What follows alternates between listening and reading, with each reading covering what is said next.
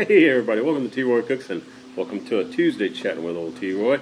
Appreciate you joining us today. If this is your first time here, this is where I answer your questions. So if you got a question for me, just ask it in the comments section down below where you would normally say, hey, love the video, just type your question in there. I'll add it to a future chat. And I appreciate the questions that all of you did ask over the last several chats. I've been doing a lot of traveling. As you can see, I'm a grandpa now, so had a nice, great, fantastic time visiting with my son and his wife and their new daughter. So I got a granddaughter. So did that for a couple of weeks. I know I've been gone for a while, man. So did that for a couple of weeks, and then I came back home, kind of chilled out for a few days, and then I went to Louisiana. Went to go see my grandma, Mama Jean. She was turning 93 years old, and I got some video footage of her cooking for you folks. So y'all stay tuned for that. I left Baton Rouge and went down to New Orleans. Y'all know my brother Sean, Moonshines Roadhouse here on YouTube. I'll put his link up here for you. But went down there. He was getting married, so I got a new sister-in-law now. Love you, Carrie. Miss you, Sean. It was great to hang out with all y'all, man. I got to hang out with Sean for almost a week, man. It was fantastic. And the day after the wedding, I hightailed it over to Mississippi. Got to go see my good friend Russ Jones over there at Smoky Ribs. Tell you what, man, had a great time. Old Russ cooked us up. Not only Russ was there, Russ also invited Jaxx Drinkwater. And I put Jaxx Drinkwater's link up here. He's on YouTube, and he's also got a website called The Bearded Hiker, I believe. I'll put the information down below, and I will also put in this corner Smoky Ribs. If you're not familiar with, I'm sure most of y'all are, but if you're not familiar with Russ over Smoky Ribs, y'all go check him out, man. Fantastic channel. But Russ cooked us up some surf and turf. Sure did. We had some fresh Gulf shrimp that he boiled up in a crab and crawfish boil.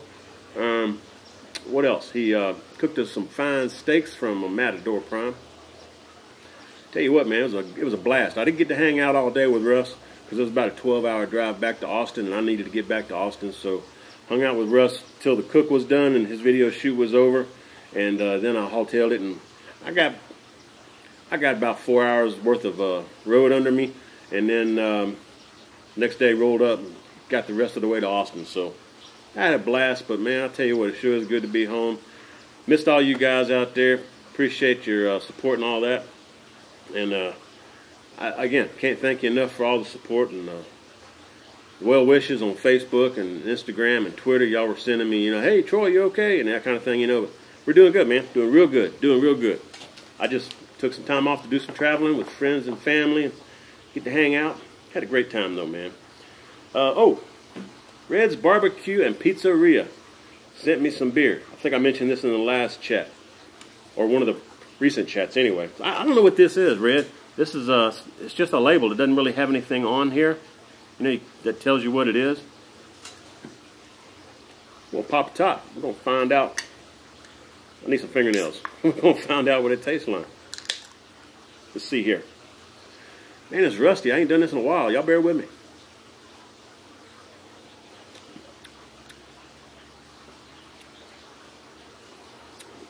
It's got some like grapefruit taste,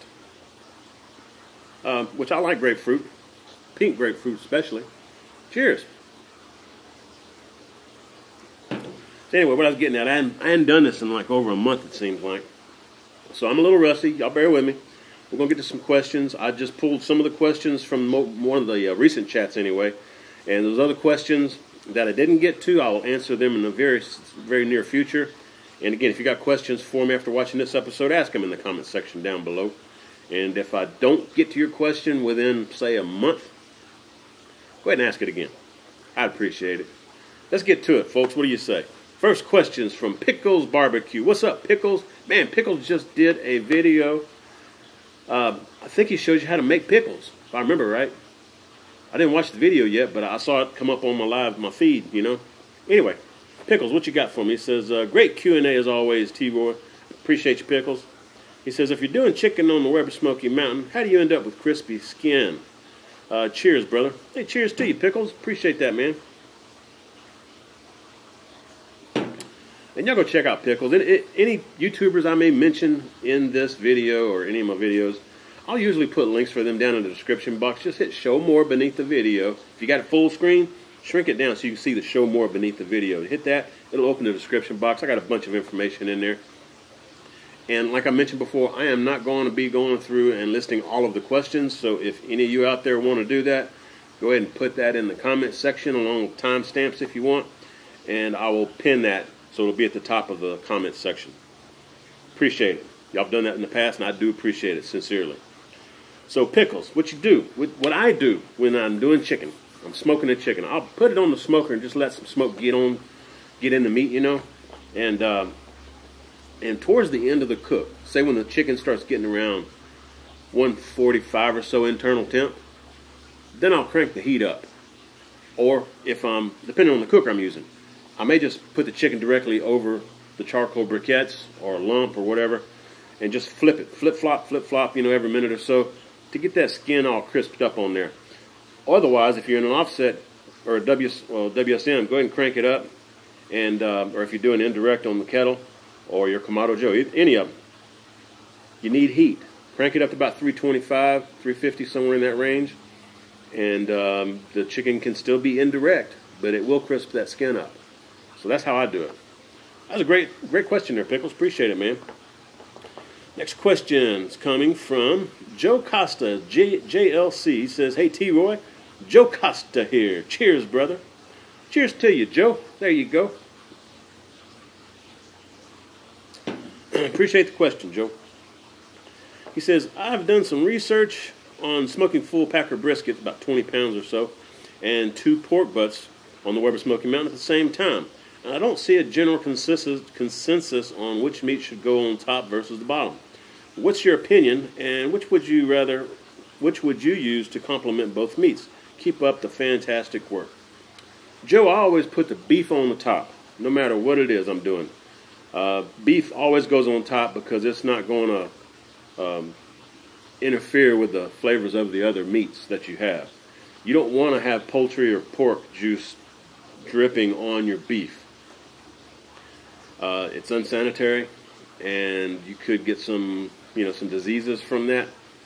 I've never had diseases from that, but I've never usually tried that. I think maybe one time I did that, but I think I was cooking at a higher temp, so it cooked it quicker. Anyway, bottom line, put your beef on the top, put other stuff down on the bottom. If you're doing beef, pork, and chicken, do it in that order. Beef on top, poultry in the middle, and then chicken on the bottom. Poultry meat that's nasty stuff when it's raw, man. You don't want those poultry juices dripping. Pork, not quite as bad, but poultry, put it always on the bottom, man, always. And put pork beneath the beef. That's my 2 cents. I'm sticking to it. Y'all be careful when you're cooking out there, folks, and especially with poultry. Wash your hands, wash your cutting boards and knives and all that right as soon as you get a chance to. And if you need to, pour some Clorox in your sink, man. Scrub that sink down, too. You don't want all them poultry juices up in your sink. Y'all just be sanitary out there, folks. Appreciate the question, Joe. Next question comes from Jay Kennard. He says, hey, Troy, when smoking on my Weber Smoky Mountain, after about 12 hours, the temp on my dome thermometer drops, but the temp on my digital thermometer stays the same. At first, I thought it was just a defective thermometer on the dome, but I've noticed that when the temp drops, the temp of my meat starts to drop. I've checked the temp with 6 different digital thermometers, and I get the same result as my main digital thermometer. So which should I trust? And if a dome thermometer is correct, what would cause it to drop at 12-hour mark every time? No matter what I do, I cannot get the temps back up. Jake, sounds like you're running out of charcoal, man. That's what it does. Charcoal usually 12 to 15 hours. If it's dead heat of summer, I maybe get 14 or 15 hours on my Weber Smoky Mountain with a full load. In the wintertime, I'm probably pushing 8 to 12 hours, depending on how cold it is. So that 12-hour mark, that's usually when your coals are starting to run out, my man.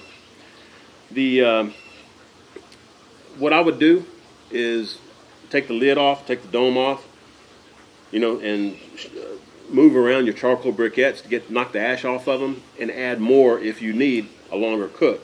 Go ahead and add some more where there's still some lit charcoals down there. Let all that ash get out of there, and then put the lid back on. That's how I generally do it. The other issue you're probably seeing is with the dome thermometer, when heat rises from that Weber Smoky Mountain, it's going around that water pan. So it's coming up the sides, the side walls of the Weber Smoky Mountain and hitting the dome and then coming back down to the meat. So that dome thermometer is usually going to read hotter than the grill grate. And also, the heat from the bottom is heating up that water pan, especially if you're using water or sand. And even though your coals may be dying out, that water or sand is retaining heat. So your grill grate thermometer is still going to read a higher temp, even though the coals are running out and that heat's coming up to your lid dome and not reading as hot because your coals are going out. Sounds like a classic case of you needing to add more charcoal, though. That's what I'd stack it up to. As far as which thermometer to trust, I always trust my digital thermometer that's sitting next to the meat on the grill grate. That'll give you a much more accurate reading of where the meat is, because your meat's not up in the dome. It's down, you know, a good 8 inches or so from the lid, from the top of the lid. Hope that helps, man. Appreciate the question, Jake. Cheers to you, brother. Next question is from Jerry Lingle. How you doing, Jerry? He says, hey, T-Roy, is it safe to give our furry friends cooked bones? I've always given my pups raw bones because I was concerned they could splinter once cooked. Cheers to you. Hey, cheers to you there, Jerry. Appreciate it, man. I need my training wheels on, man. I feel lost. That's what happened when you don't make videos for a while. For all you guys out there that are doing videos on YouTube, man, if you take a month off, it'll take you a few videos to get going back in your rhythm again. So, again, bear with me. I appreciate it, man. Let's see, Jerry. Do not ever give poultry or pork bones to your dogs or your furry friends, and never give any cooked bones to your furry friends, because you are correct, they will splinter. So no cooked bones, no poultry bones, no pork bones, beef bones, or bison bones, if you can get that.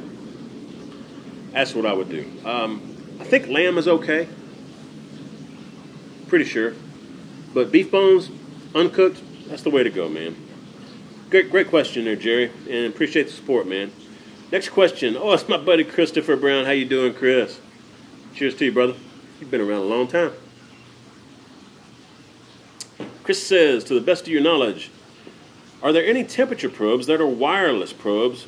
The ones I'm using are looking kind of sad these days. Yeah, Chris, there are 2 of them that come to mind. One of them is called the meter, and I think the other one's called the meat stick. I think that's what it is. I think both of them are on Amazon. My issue with those, though, and they're about $70 US, give or take a little bit. The issue I have, especially with the meter, and they were actually contacting me asking if I would be interested in trying one out on video, and I refused them.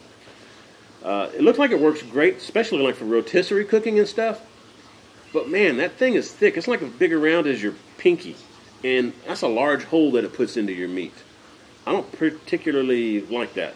I'd rather the little skinny probes with the wires attached. So that's what I would prefer. But if you're wanting a truly wireless with no wire temp probe that will register on some device, a receiver, look at the meter or the meat stick. Both around $70 US. Appreciate the question, and thanks for the support there, Chris. Next question we have is from D's Backyard Barbecue. He says, hey, to you, boy. How's it going? Doing great, man. Living life fully and definitely enjoying it, man. God, I had such a good time traveling, visiting family and friends, and getting to see my new granddaughter. That's cool. I'll try to see. I hadn't even looked at that footage yet, especially the one with Mama Jean where she's cooking for you guys. That was fun, man. I had my mama working the camera while I was helping Mama Jean in the kitchen. That was cool. But I'll see what kind of footage I got and I can put together for you guys. Y'all may be interested in that, and once I look through it and kind of edit it a little bit, I'm sure I'll put it up for all y'all. Let's see. D's Backyard Barbecue. That's where we were. Okay. He says, thanks for being so open with your knowledge and experience. You're quite welcome, man. And in fact, thank all of you for helping me. You know, I don't know everything. You know, I don't claim to know everything. I'm not a real chef. I just like to have fun cooking. And the food I cook, I like. And most of the people that have tried it, they like it too. That's why they keep coming over here and visiting me and getting on camera with me, man. Anyway, this is a great community. We all learn from each other. All the other YouTubers that are out there that I've met are fantastic. I've got some actual fans that contacted me recently that are in this area, in the Austin area. So maybe I'll hook up with them, you know. I'm not going to invite somebody that I don't know, that I haven't met yet, over to my house. But, you know, once we kind of meet somewhere and have lunch together, or, you know, just have a beer together or something at a restaurant or something, I get to know you, get a feel for you. If you turn out to be okay, maybe I'll have you over. Probably not, though. Karen don't like strangers in the house, I'm telling you. But anyway, all of you guys, you're not really strangers. You're like brothers in the cooking world for me, okay? I learn from you, y'all learn from me. And we just share this knowledge back and forth, man. It's a wonderful thing. It's a truly wonderful thing. But let's see. Back to D's Barbecue. He says, what is your opinion on pellet-type smokers? I recently came across a pellet burner conversion kit for the Weber Smoky Mountain online. Have you seen or used this kit? And what are your thoughts? Cheers to you. And if you ever make your way north, you have to try the breweries in Milwaukee. You will be in heaven. Hey, appreciate that, bro. Cheers to you. Wisconsin's one state I've never been in. I could do that. I could make a trip up there. I want to try to check out all the states. Pellet smokers. I'll tell you what, pellet smokers have their place. Well, if you don't have a lot of time to babysit a smoker, pellet smoker works for you. If you're in an apartment complex or someplace where you can't have charcoal, you may be able to have a pellet smoker. If you're getting old and you don't want to stay up for those 12 and 15-hour cooks, a pellet smoker will work for you. So it depends on your life circumstances as to what's going on with you, how much time you've got. I can tell you the pellet smokers that I've had food from, that, you know, I've tasted the meat that's been cooked on pellet smokers. It's not as good as a real offset stick burner. In fact, it's not actually as good as the Weber Smoky Mountain, in my opinion. You know, some of you may disagree with that. Perhaps one day I'll get a pellet smoker, try it out, and may change my mind. We shall see. But I've never owned a pellet smoker. I just know that every different kind of cooker has its place. You know, just like every pot in your kitchen, every pan in your kitchen has some place that you can use it with, you know. Can't use it for everything. I guess unless it's cast iron Dutch oven. You use those pretty much for everything. But anyway, you get what I'm saying. You can't use, you're not going to use all your pits at the same time. You're not going to use all your pots and pans at the same time. Each one has their specific thing they're good at doing. That's what I'm trying to say. Anyway, D's Backyard Barbecue. Appreciate you, bro. Next one's from Anthony Danowski. How you doing, Anthony? He says, hey, T-Roy, I'll watch a lot of your videos, but not all of them yet. Well, that's cool. I got a bunch of videos, man. I think about 550 videos or so. It'll take you a while to go through all those. But I appreciate you watching them. First question, he says, have you ever smoked beef roast to make a pot roast style meal with taters and carrots on the side? If so, or if you didn't, how would you approach it? Would you just say that it's not such a good idea? Thanks for all your videos and the great information. Cheers. Hey, cheers to you, Anthony. I appreciate the question, man. I think I have done a video on that, and if I can find it, I'll put it up here for you. It's probably just something, the title may be something like smoked chuck roast or something, you know, smoked pot roast. I don't know. Pretty sure I've done one, though, with carrots and potatoes on the side. Personally, I liked it. Karen didn't like it so much. Karen doesn't like a lot of smoked flavor in her meat, so when I'm cooking and she's eating the meat as well, a lot of times I have to kind of dial back the amount of smoke. And that's another reason why I use pecan a lot of the time. Pecan It's not a heavy smoke flavor. If I really wanted a lot of smoke flavor, I could use hickory or mesquite or even oak, you know. But pecan's more mild. So that's another reason. Plus, I just like the flavor. Pecan and beef, that's a match made in heaven, man. I love that combination of flavors. Good stuff. You know, I would cook it just like I would a brisket, low and slow, man. And no need to inject it, you know. Unless it's like an eye round roast or something, you may want to inject that. But if it's a chuck roast, bottom round, top sirloin, any of those, you don't really need to inject them.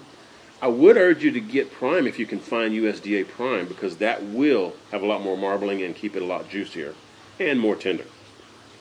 But just cook it low and slow until it gets up to close to 200 internal. If you need to, wrap it, you know, it'll go through the stall just like a brisket will. So maybe wrap it right when it starts to get that stall going. And just go with it, man. It's so simple to cook. It's just put your regular rubs on there that you would normally do. You know, a little salt, pepper, a little garlic, or your favorite barbecue rub. It's all going to be good. It is. It's going to be fantastic, man. Give it a shot. It's good stuff. I know I've done it. I just can't remember if I did it on video. Good stuff. Appreciate the question, Anthony, and cheers to you, man. Next question is from Perfect Sanchez. He says, hey, T-Roy, love your channel. I just subscribed, and I love the Q&A. Hey, thanks, man. Excuse me, that beer's getting to me. Appreciate that. There you go. Cheers. Glad you're enjoying it. He says, this question's coming from Australia. Oh, he's down under. Perfect Sanchez. Cheers to you, brother. He says, what's the best sort of meat you love to smoke?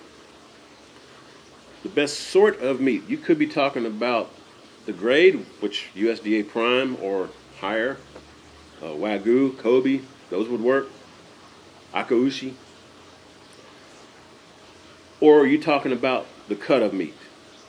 You know, what type of meat? Like, I like all sorts of barbecue. You know, beef, pork, lamb, poultry, all that stuff. My absolute favorite to cook and eat, though, would probably be pork St. Louis ribs. That would be a really, really top-notch on my #1 list of the top 5 or so. Yeah, St. Louis ribs from the pork. Beef ribs also real good. I like the little short ribs myself. Some people call them flanking style ribs. I like those better than the big dinosaur ribs. The brisket's real good. Pulled pork's always real good. And those bigger roasts like pork butt and brisket, those go a long way, man. In fact, one of my favorite things to make in wintertime is to make a chili, homemade chili, out of the leftover brisket point. Smoked brisket point in chili is phenomenal. If you hadn't tried that yet, you got to give that a shot. Good stuff. All right, I appreciate the question there. Perfect Sanchez. Cheers to you, mate. All right, as always, my buddy Andy Olson, Provo Pit Barbecue. Y'all go check out his channel as well, man. Andy, what you got for me, man? He says, oh, T-Roy, how are you, my friend? Congrats on becoming a grandfather. Thanks, Andy. Appreciate that, brother. I'm doing fantastic. Living life. Cheers to you, bro. Life is good, man. Real good. Hope all is well out there and on your end as well, Andy. All right, Andy says, this is a long one, folks. And folks, if you can, try to keep the questions short. I don't mind the long ones, but a lot of times I have to, I cut that part out. You know, I'll read it myself, but I don't really usually want to read that much for one question on video. So I may just ask your question on video and not the full thing, but Andy's a good friend. I'm going to go ahead and read the whole comment that he made. So y'all stick around. Andy says, 3 years ago I had a Kamado Joe.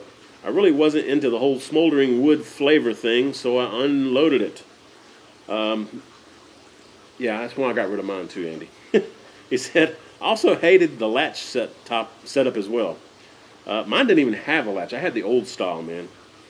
He says, but the real reason I no longer have it is because I cooked fish in it one time with a mess of rockfish and trout and never got the smell out even after smoking with it 18 plus times afterwards. Whoa. Yeah. And that's like if you use lighter fluid in your Kamado Joe or your Big Green Egg. You'll get that lighter fluid flavor in the ceramics. So, yeah, you don't want to cook fish and crabs and stuff like that in there. Yeah, it's going to mess it up, man. You have that flavor in all the meat you cook subsequent to that.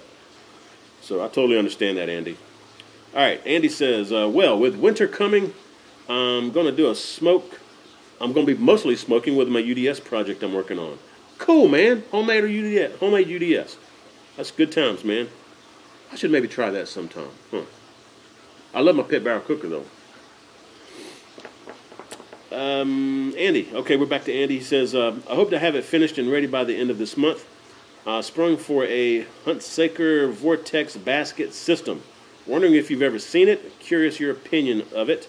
And yes, I plan on using it I plan on using my Santa Maria grills in the winter, even with it snowing. Thanks, Andy. Yeah. A little rain, sleet, snow, whatever. It's not going to stop me either, Andy. Rock on, bro. Keep that smoke rolling. The Hunsaker Vortex. Yeah. I've seen those online. I have never used one or seen one in person. Looks like it may work pretty doggone good, but I've never used one, man. But it's kind of like the pit barrel cooker's got that vortex wind currents inside when you're cooking with it. So I'm sure it's pretty much the same thing. You get a nice top to bottom, even cooking. So go for it, man. You know, let me know how it works out for you. Yeah, share that with all the rest of us, Andy. Let us know how that works out for you on your UDS. And appreciate the support. And as always, cheers to you, brother Andy.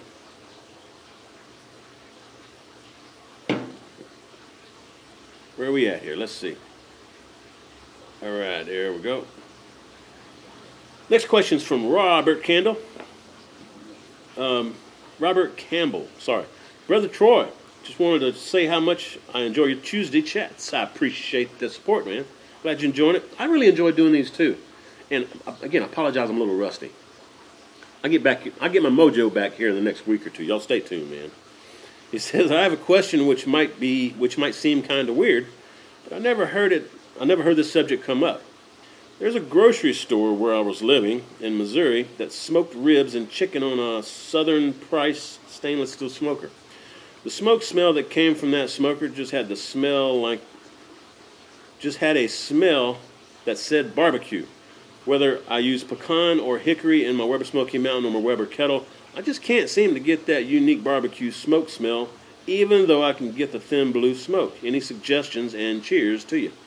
Hey, again, cheers to you, Robert. There you go.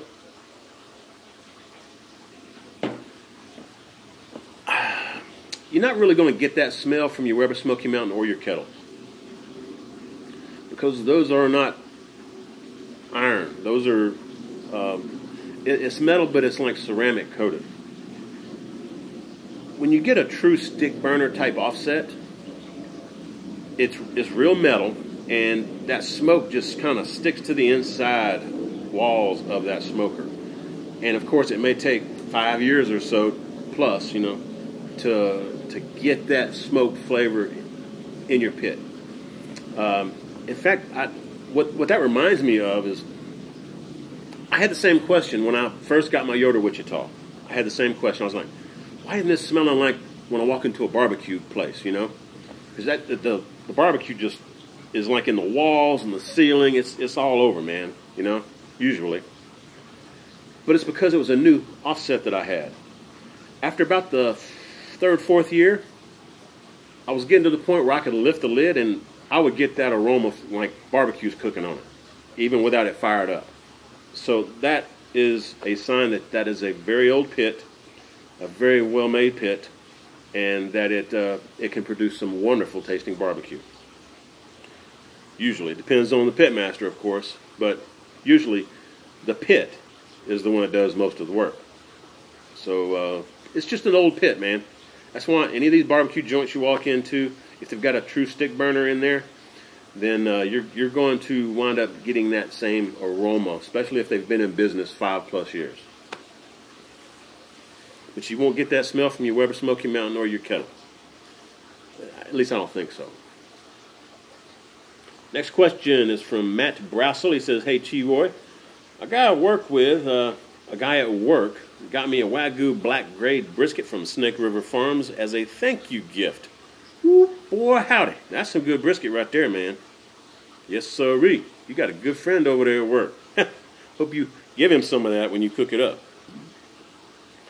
Anyway, Matt says, "I've never cooked anything this premium. Is there any difference than the non-premiums like Choice or Certified Angus briskets? Any tips?" Dang, man. Sorry. Yeah, Matt, what you will find is that those briskets from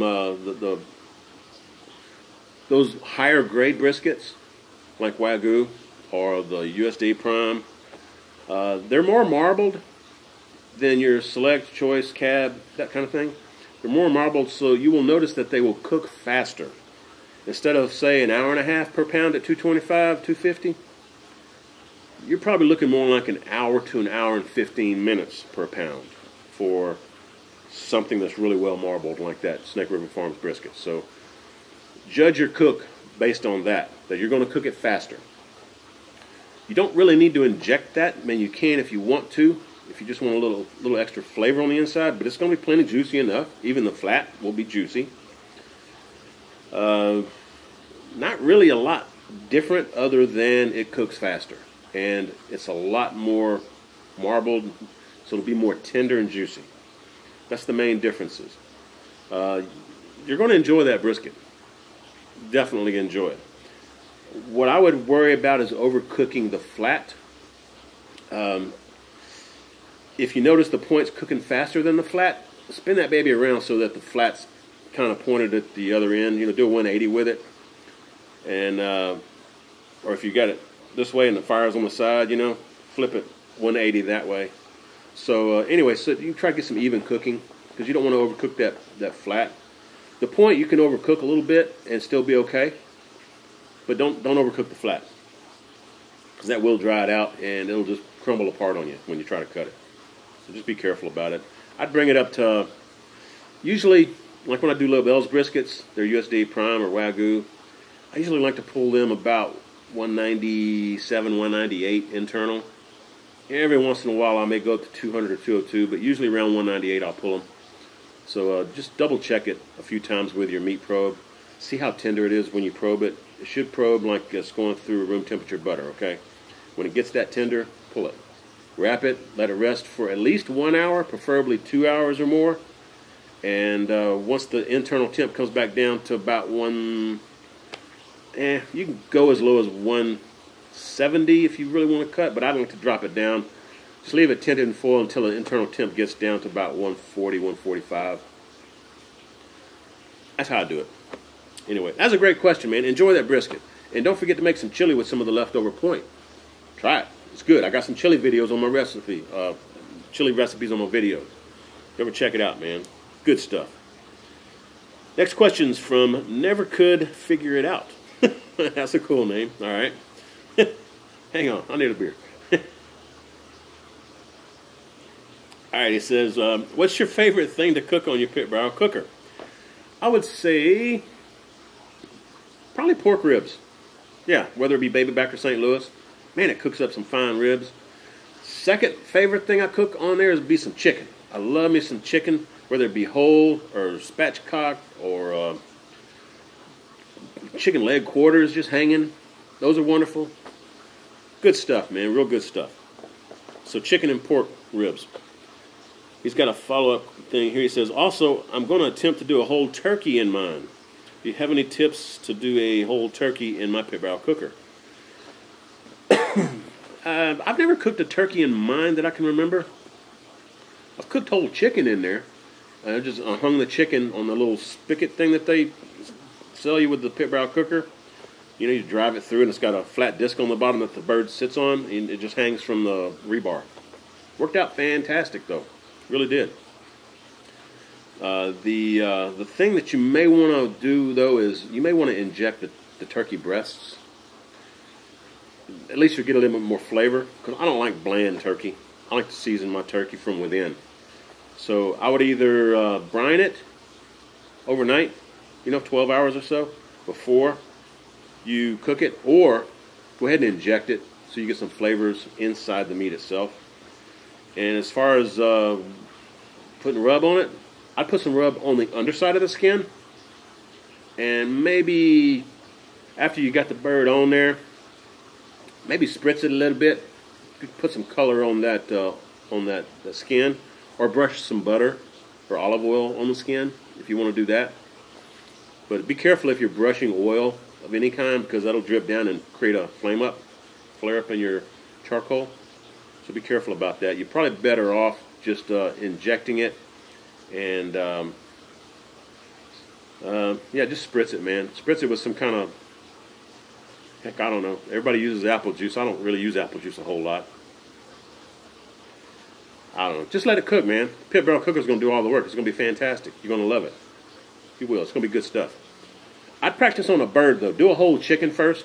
See how that works out. So give you an idea of what to expect. And chicken's only, $3, $4, maybe $5.